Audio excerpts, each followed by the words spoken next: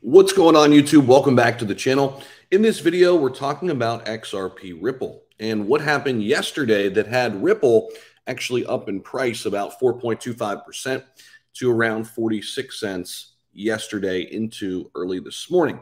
This is its highest price level in over a week after Ripple scored a small win in its legal battle, its ongoing legal battle versus the United States Securities and Exchange Commission. The XRP gains appeared despite the broader crypto market pulling back. And you can see even today, when we take a look at XRP, up about 6% right now compared to Bitcoin, which is down about 1.5%. Same thing with Ethereum here, sort by the last 24 hours. And XRP, one of those top movers, along with Optimism, Decentraland, Axie Infinity, some of the metaverse plays and AI tokens getting some run up right now. Optimism, a layer 2 right there, synthetics in there as well. But that's what happened yesterday. And this small win is just that. Right now, it's not a game changer in any means, but we'll talk about what it actually does here in just a second. XRP price notably jumps when former defense attorney James Filan tweeted a copy of the May 16th judgment, which we're going to take a look at that, concerning the legal battle between Ripple and the SEC. Now, this is, of course, Judge Torres denying the SEC's motion to seal the agency's internal communications that occurred after a speech by its former chairman, William Hinman, in June 2018. In that speech, Hinman argued that Ethereum's Ether token is not a security asset. The judgment could push Ripple toward a legal win, given its ability to prove that XRP is not a security, that it's in line with what Ethereum is. Meanwhile, Ripple's apparently increasing chances of winning have likely led XRP to rise around 11% since May 16th, despite a broader downside sentiment in the overall crypto market. So this is exactly what happened yesterday.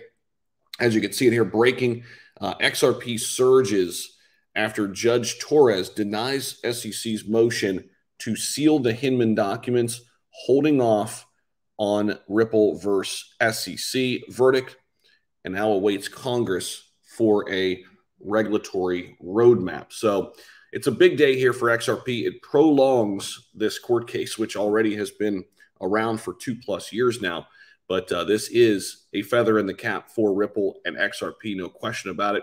That is why it's still one of the top gainers here, still ranked number 6 on the big board, sitting at about 44.5 cents right now. But what's going to happen next with the price? Well, the bears are going to argue that the so-called gravestone doji on XRP's March 17th candle, as you can see here, they've highlighted it right there. Oh, let's see here. Find it. There it is right there. That little bit right there, short-term resistance. They argue that that right there was confirmed by a long upper wick and a minor distance between the token's open and low points. Traditionally, these are bearish reversal patterns that we could see some more downside, potentially coming all the way back down to the 35-cent level.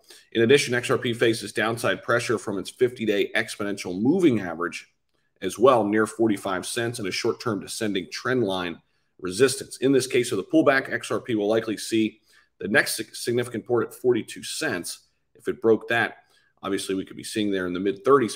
Now, a decisive break above the resistance could push XRP back towards 50 cents. But in the grand scheme of things, it's not going to be a major price breakout or breakdown, at least from this analysis on both ends of the spectrum, at least right now. Of course, we expect that to change when we get a real decision on this, lawsuit one way or another.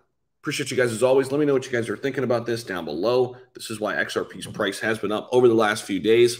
Make sure you guys are hitting that subscribe button and also clicking that notification bell so you don't miss out on any crypto content that we put out there. Appreciate you guys as always. See you in the next video. Take care.